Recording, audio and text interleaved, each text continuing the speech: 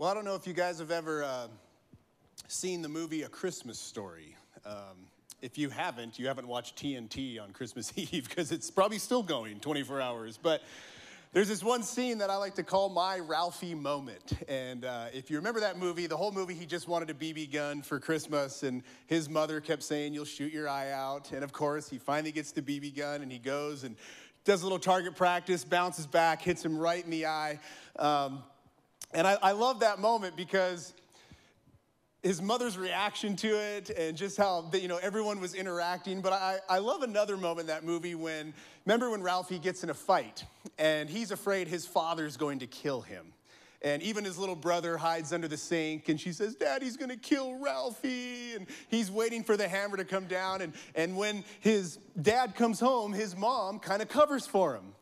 And she makes it not as big a deal, and that brought a bond between Ralphie and his mother. Well, when I was about 11 years old, I had this moment. We had just moved from Havre, Montana to Post Falls, Idaho. And I literally grew up in Havre at 5, 6 years old shooting gophers with a .22 off my porch. I wasn't used to neighbors, okay? So that's my defense. If you've been to Havre, you can see a long ways. But all of a sudden, I had these neighbors. And one day, I was looking over the fence, and I recognized that, man, my neighbors have a ton of pigeons in their yard. And no one likes pigeon poop, right? No one likes that. So I was going to be the good Samaritan of the community. And my mother had passed down a pellet gun to me. And this wasn't just some, Red Ryder BB gun. This was from the 1920s. And it was my great-grandpa's. And it was a Benjamin Franklin pellet gun. So, it was the real deal. It was basically shooting a .22. And I did my neighborly duty, and I shot those pigeons. Little did I know, the cages in their yard were there for a reason. That my neighbors had been raising these pigeons to sell, at weddings, just the pigeons go off and stuff. It was a bloodbath, I'm not gonna lie. And I was thinking I just did my, neighborly duty. And all of a sudden, we get a knock on the door, and my mom comes down and she says, "Hide the gun and hide yourself." And there was a police officer at our door. And we had this little crawl space under the stairs, and I went and hid the gun, and I hid in the crawl space and listened. And the cop says, "So, do you have a son?" She says, "Yes." And he says, Does he have a pellet gun? And she goes, "I don't know what you're talking about."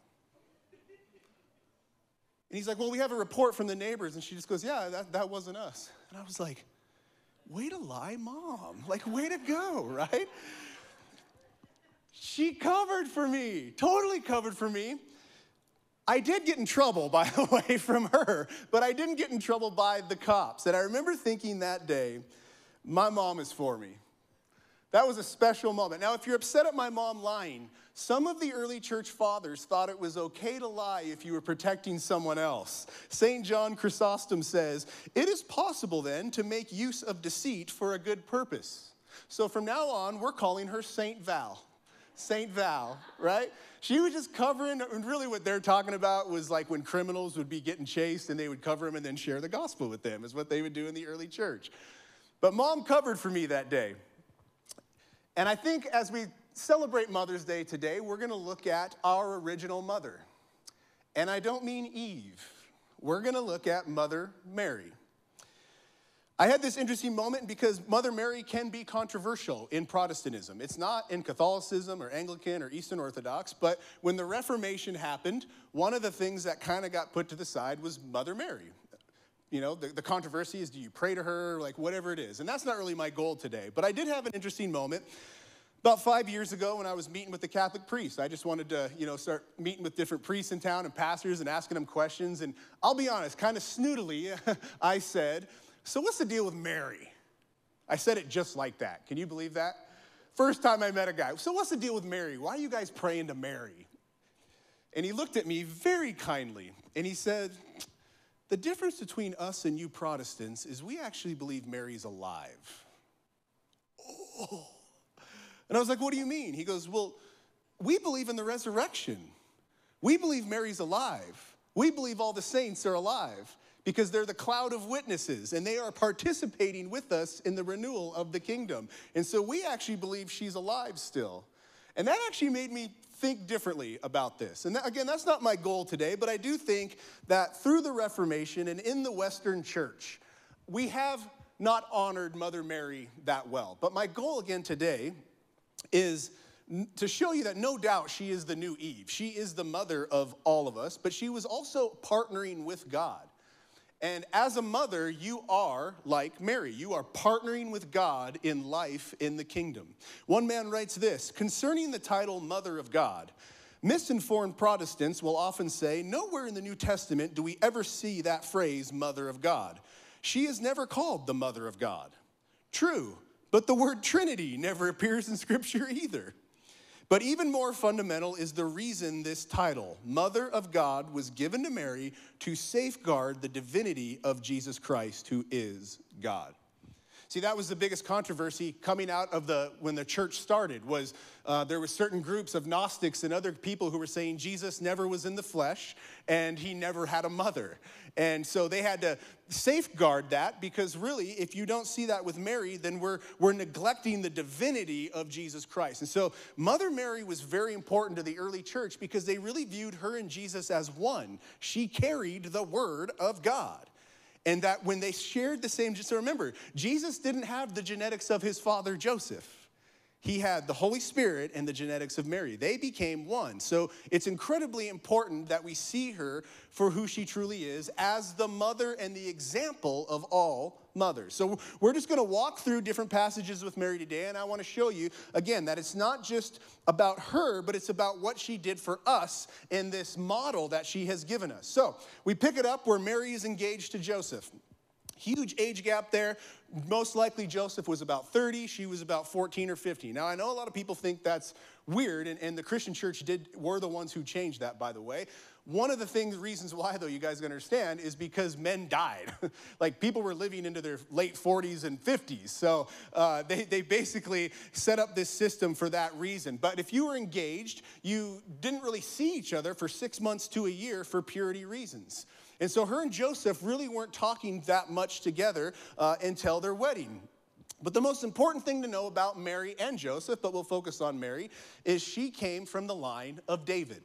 And in the Old Testament, it said the Messiah would come from the line of David. And they can trace Mary's ancestry all the way back to David. And so she's sitting here, and she's just, focused on her wedding, and she gets visited by the angel Gabriel. And angel Gabriel comes and says, highly favored one, to Mary. And we're going to unpack that today, why she was highly favored. But this still had to be scary, obviously. I always laugh in the Bible when you read it, and it says an angel shows up and they were afraid. And then the angel always says, do not be afraid. And it's like, I'd be afraid, right? Like, I'd be afraid of that. But he says, do not be afraid, highly favored one. Not only are you going to give birth to the Son of the Most High, but your cousin Elizabeth is with child as well. And Elizabeth was well in years, and she was going to give birth to John the Baptist. So it's this beautiful, beautiful scene, but we sense some worry in Mary. Why? Well, obviously, it's because she was a virgin. She was a virgin. And the reason that's important is because this was going to dramatically affect the social status the rest of her life. In that culture, if you had a baby out of wedlock, you were pretty much excluded. It's not like you couldn't come into the synagogue, but you were pretty much put into a certain camp. And that camp you were put into was the harlots and prostitutes. And so when Mary is worried in this moment, it's because she knows she will literally be excluded for the rest of her life. Now, let me show you the genius of God and the restorative plan of God. So why do you think that Jesus hung out with tax collectors and prostitutes? Because his entire life, one of the only groups that his mother was welcomed into was the prostitutes. And so Jesus hung out with them his entire life. Hence why they felt comfortable with Jesus, and hence why Jesus stuck up for them. And so this was not some small thing. This was going to affect Mary for the rest of her life. But she was highly favored. Highly favored. And one of the lessons we can learn is that in our life, there's a ton of persuasion on how you should be as a mother, how you should look as a mother, how you should act as a mother. But let me tell you, nobody sees the deep, intimate moments that you ladies have. Nobody sees that but God. And God says to you, highly favored one. All of you women here are called highly favored. But obviously she's confused, she's worried, she doesn't know what's going on, but listen to her response. This is such a great faith response. Verse 38, and Mary said, behold, the Lord's bondservant, may it be done to me according to your word. I want you to know how important that was, and we're going to break this down, that Mary is the new Eve. Eve said no to God, Mary said yes. Mary was literally restoring the planet. She was literally bringing life back because she said yes. But not only that, but she was also fulfilling Israel. So I want to show you something crazy. I've told you this before, that Jesus' mission was not just to fulfill one side of humanity, it was also Israel. Everything Israel failed at, Jesus fulfilled. And Mary was a part of that. So when she says, behold your bondservant, she was fulfilling every woman in the Old Testament's vision for the future.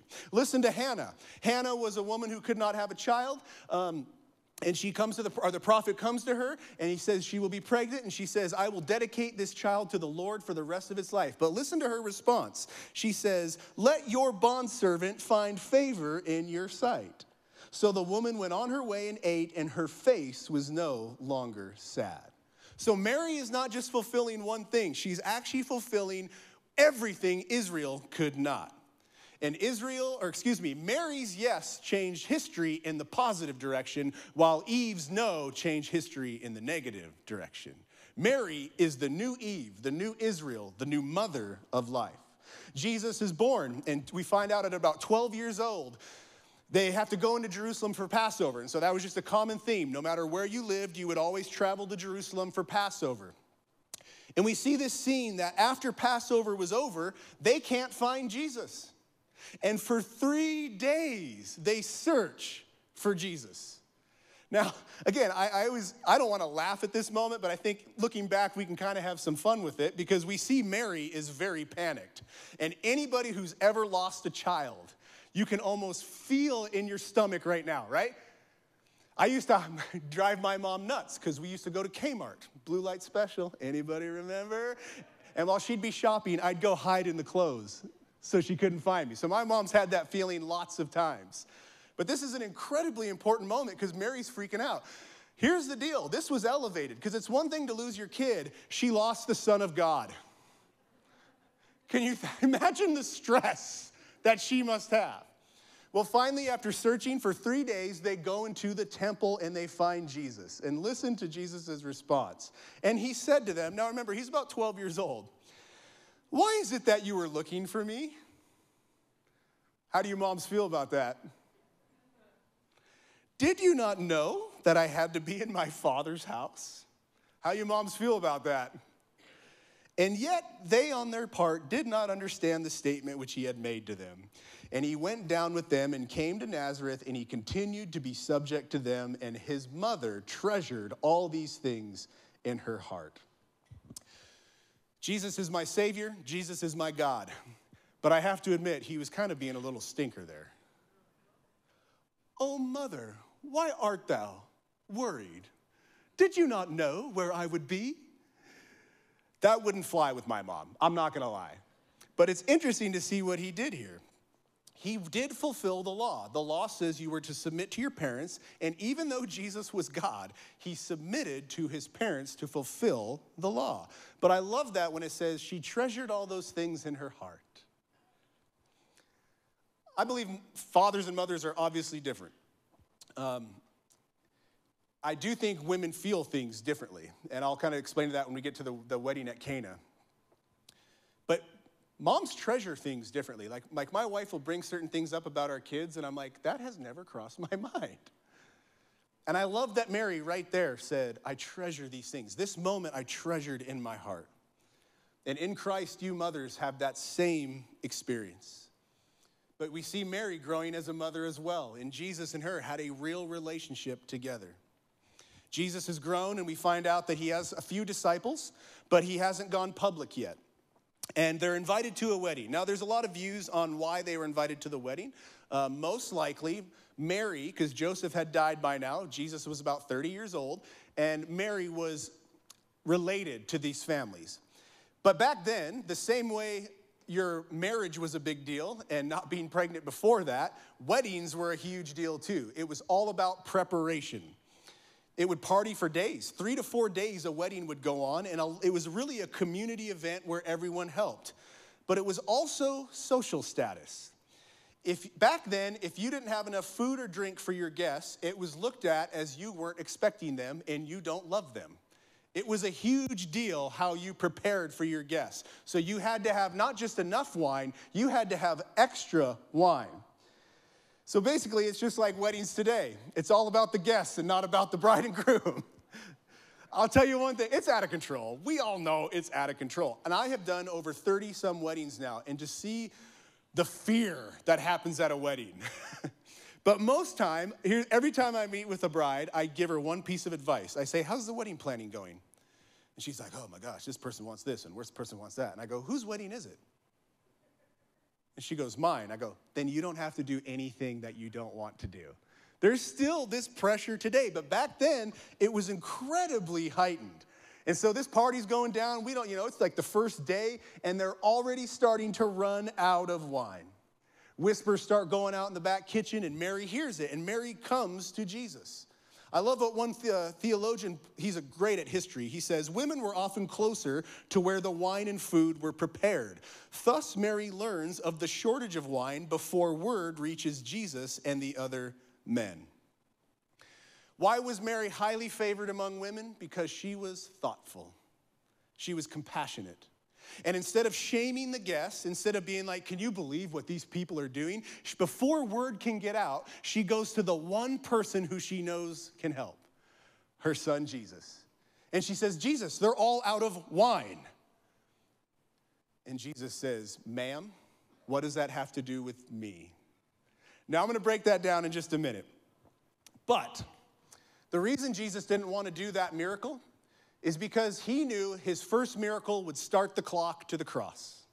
As soon as he did his first miracle, he knew the cross was coming. And so he wanted to make absolutely sure that he was doing the Father's will, not just his mother's will. And he needed to make sure in this moment. I love how the movie The Chosen, I don't know if you guys have seen The Chosen, but it's fantastic. And the wedding at Cana is one of my favorite scenes because it just gives you the visual of how close Mary and Jesus were and just this intimate moment between them. So check out how The Chosen did this. It's just fabulous. Run out of wine. But it's only the first day. Yes, and it's all gone. Not a drop left. Mother, my time has not yet come.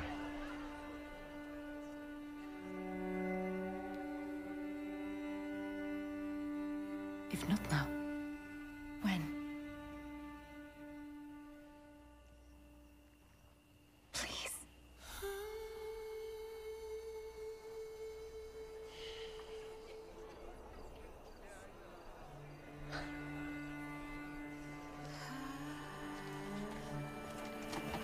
Do whatever he tells you.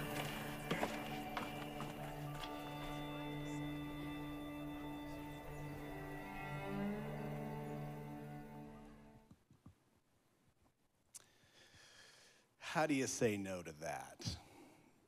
It's a beautiful human moment. It's a wonderful, wonderful moment where Jesus looks his mother in the eyes and he says, yes. Now, he did call her ma'am. That is not what you called your mother. It wasn't rude, but that's not what you called your mom. And what he was doing there is he was saying, yes, mother, you're my mother, but I'm also the Messiah. And he was starting to make this separation for her because he knew she was going to see some things as a mother that she probably wanted to fight for her boy. But he says, Mom, we have two different things going on here. I love what one man writes about this. He says, her words may be polite, Middle Eastern way of implying that he should do something. Guests were to help defray the expense of the wedding with their gifts, and it seems that their friend needs some extra gifts now. Again, I want you to appreciate Mary as if you're a parent, especially a mother, as your kids grow up and you have to start letting go. You have to start letting go. Mary went through that same thing. That same thing. But Mary teaches us a major lesson here. She trusted in the sovereignty of God. She said, be it at your word to the angel. But right here, she also trusted in the compassion of her God. In the compassion that there is a plan that God has, but it should never stop us from being intimately persuasive in a way. And again, I love that scene because we don't know if it was the right time. It seems like it wasn't the right time, but God made it the right time to honor his mother. Beautiful, beautiful scene. I love what St. Basil the Great says about this. He says, "O sinner, do not be discouraged, but have recourse to Mary in all your necessities. Call her to your assistance, for such is the divine will that she should keep in every kind of necessity." See, here's the thing that you need to understand about Mary. Mary was the first disciple. Mary was Jesus' first disciple. She had watched him grow up. She probably saw some cool little miracles he did when he was a kid, and she had to treasure it in her heart. But the main thing she did is what? She just obeyed and trusted Jesus, and she turned to them and said, do whatever he says. The way she's the first disciple is she was already pointing people to Jesus. It wasn't Matthew, Mark, Luke, and John. It was Mary. Mother Mary was Jesus' first disciple, already sharing her son with the world. We see this again in Matthew 12. Mary and Jesus' brothers want to come see Jesus. He's out preaching now, and the crowds are all around him. And someone yells to Jesus. And again, this is a hard moment. Someone yells to Jesus, your mother's here. Your mom wants to see you. And Jesus replied, who is my mother? Who are my brothers? And extending his hand toward his disciples, he said, behold, my mother and my brothers. For whoever does the will of my Father who is in heaven, he is my brother and sister and mother. Again, sometimes we can take this and think Jesus is being rude. He's not being rude here. He's actually lifting Mary up and he's honoring her, because what he's saying is whoever does the will of my Father. Who was the first to do the will of his Father? Mary, when she says, be it unto me as you say. He's actually honoring her because Mary said yes. Because Mary had Jesus, we are all brothers and sisters through Christ. We are all mothers and sons through Christ. And so Mary is actually getting honor here because he said, yes, she is my mother, and she's also your mother and your brother and your sister and your child, and he's bringing the human family together once again because Mary is the new Eve. She's the new Eve. And so already he's pointing them to this new family. Karl Barth, the famous theologian, said this about Mary and Jesus. He said, the nativity mystery, conceived from the Holy Spirit and born from the Virgin Mary, means that God became human, truly human out of his own grace. The miracle of the existence of Jesus, his climbing down of God, is Holy Spirit and Virgin Mary. Here is a human being, the Virgin Mary, and as he comes from God, Jesus comes also from this human being. Born of the Virgin Mary means a human origin for God. Jesus Christ is not only truly God, he is human like one of us. He is human without limitation. He is not only similar to us, he is like us. Again, Jesus is not putting Mary down there. He's actually lifting her up and saying, behold the new Eve. And because she said yes, all of us are family once again. I mentioned this at Easter, so I'm not going to go over it again. But the next scene we see with Mary, she's standing at the cross. Again, I can't imagine watching one of my children get crucified. Not only that, is Jesus was innocent. He was completely innocent. And imagine the slander that Mary had to hear for her entire life about her son. Not only when he died, but after he died with all the persecution. This was an incredibly hard moment. But in this amazing scene, we see Mary and the Apostle John. And Jesus looks at Mary and says, Mary, behold your son. Son, behold your mother.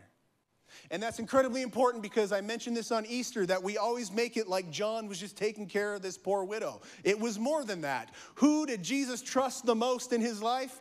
Mother Mary. And so he was also saying, Mary, please take care of John. And John ended up writing this amazing gospel and multiple other books, and they believe it was a direct testimony from Mother Mary.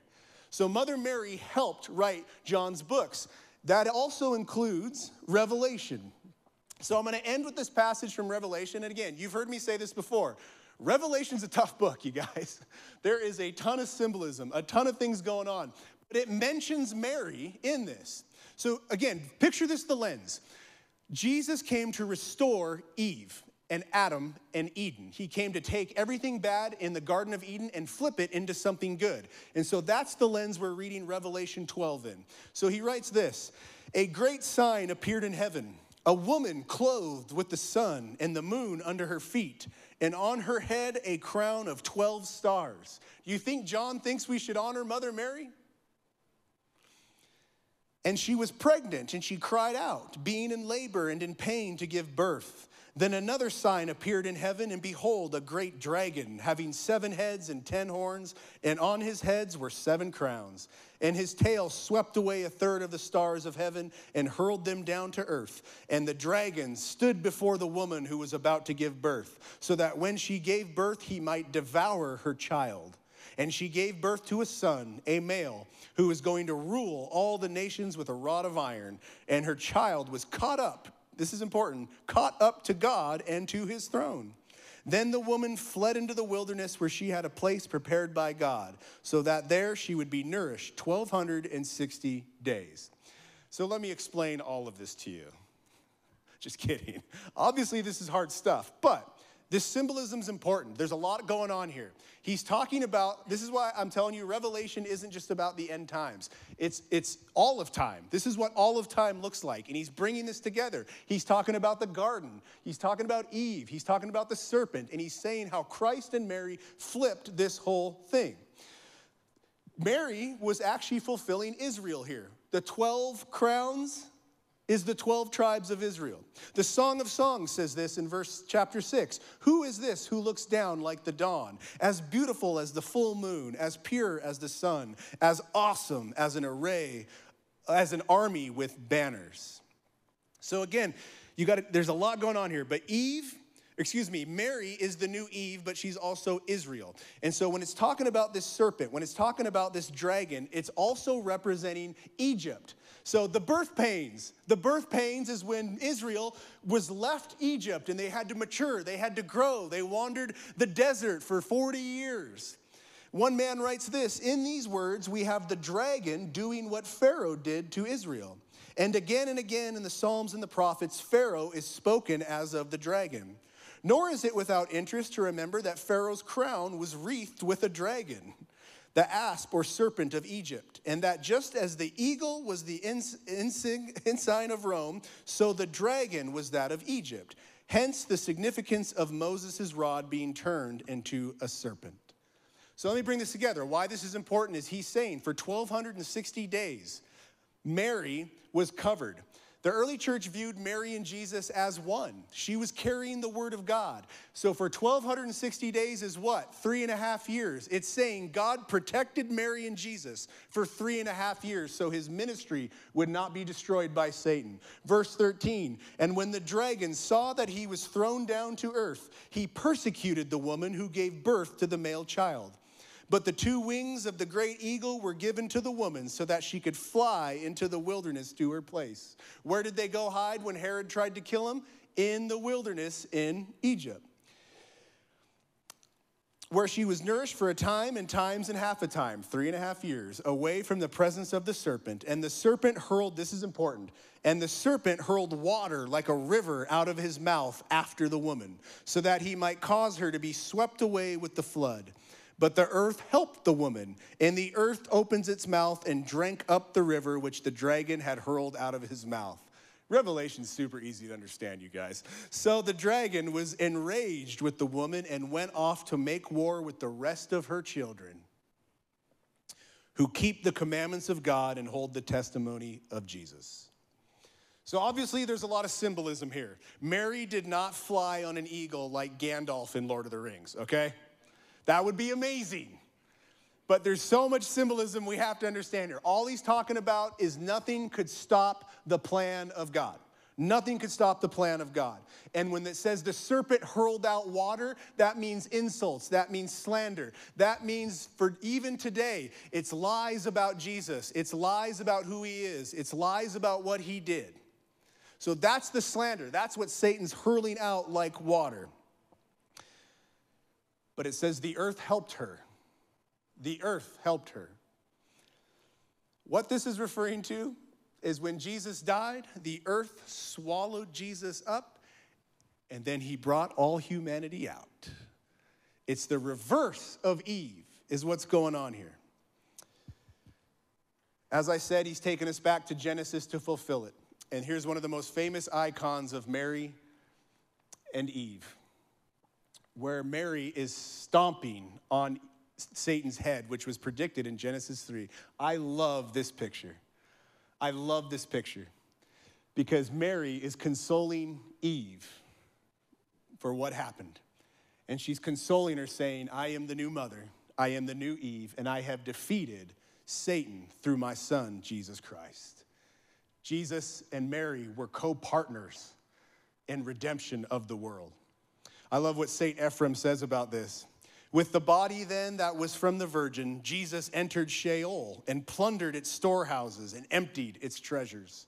He came then to Eve, the mother of all living. This is the vine whose fence death laid open by her own hands and caused her to taste of his fruits. So Eve, the mother of all living, became the wellspring of death to all living. But Mary budded forth a new shoot from Eve, the ancient vine, and new life dwelt in her, that when death should come confidently after his custom to feed upon mortal fruits, the life that is slayer of death might be stored up therein against them. Let women praise her, the pure Mary, that as in Eve their mother, great was their reproach. Lo, in Mary their sister, greatly magnified was their honor. Of him the Lord said that he had fallen from heavens, the abhorred one, the serpent, had exalted himself, and from his uplifting he has fallen. The foot of Mary has trod him down, who bruised Eve with his heel. Mary literally flipped what Eve had done. And here's the amazing part. Because Mary carried the word of God in her stomach, it says now you and I have become one with Mary because we carry the word of God in our hearts. Just like Mary, we are carrying the word of God, and we say, yes, yes, be unto us as you have said, Lord God. So let me bring this all together and how Mary is the new Eve and how she restored everything with Christ. Irenaeus says this: what is joined together could not otherwise be put asunder than by the inversion of the process by which these bonds of union had arisen, so that the former ties be canceled by the late. It was that the knot of Eve's disobedience was loosed by the obedience of Mary. For what the virgin Eve had bound fast through unbelief, this did the Virgin Mary set free through faith. For just as Eve was led astray by the word of an angel, so that she fled from God when she had transgressed his word, so did Mary, by an angelic communication, receive the glad tidings that she should sustain God, being obedient to his word. And if the former did disobey God, yet the latter was persuaded to be obedient to God, in order that the Virgin Mary might become the patroness of the Virgin Eve. And thus, as the human race fell into bondage to death by means of a virgin, so it is rescued by a virgin. Virginal disobedience having been balanced in the opposite scale by virginal obedience. Mother Mary is to be held in high regard because she literally flipped everything that was cursed in the garden. So should you pray to Mary? I don't know. If you want to, you can. I would highly suggest you research it and see why that got started. But that's not my point of the sermon. Can we admit that maybe we have not held Mother Mary in high regard like we should? Can we at least admit that in the West we have kind of thrown Mary aside, when without Mary there would be no redemption of mankind? Here's a side note I just threw in here. It's controversial for women to preach. Some say they should, some say they can't. In the New Testament, there's places they do, there's places they don't, and I don't have time to break all that down. So here's why I believe women should preach. If a woman can hold the word of God, she should be able to share the word of God. And that is my stance. So band, come on up. The bottom line is this. Eve said no, Mary said yes. And to all the mothers in this room today, by saying yes to birth, you are saying yes to Jesus, because we're made in the image of God. And you have helped the kingdom grow, and you have advanced God's kingdom. Even knowing we're all being born into this crazy world, it's having faith that we're turning our kids over to God. And that's where we put our trust. And if you can't have kids, I want to say I'm sorry. I have got to talk to many women over my course of my ministry who just can't figure out why God won't let them to have kids, and I'm sorry. I don't know the answer to that. But let me say this. The Word lives in you. Christ lives in you. And you can be like Mother Mary and say, whatever he says, do it. That is the heart of a mother, turning them over to Christ. There is a lot of pressure on what women should be. Men have not helped. Here's what you need to know, women. You are highly favored. You are highly favored. Jesus did not have to choose to be born from a woman, but he did. And he chose Mother Mary. And you are sisters, daughters of Mother Mary. And so let me proclaim, you are highly favored among women. Augustine has this great line where he says, there is a great mystery here, that just as death comes to us through a woman, life is born to us through a woman. That the devil, defeated, would be tormented by each nature, feminine and masculine, as he had taken delight in the defection of both. Women were the starters of the restoration of all mankind. And so today, as we take communion, what Mary did was say, I accept your word. And today, as we take communion, what you're saying is, I accept your word. I accept your word. And be unto us as you say in your word. Behold, the Lamb of God who takes away the sin of the world. Do this in remembrance of him, but also give honor to Mary, at least today, for saying yes, yes, when Eve said no. And now we can live in the kingdom and the restoration through herself and through her son, who she's pointing us to, Jesus Christ. Happy Mother's Day. Don't forget to go get pictures together. In the name of the Father, and the Son, and the Holy Spirit. Amen.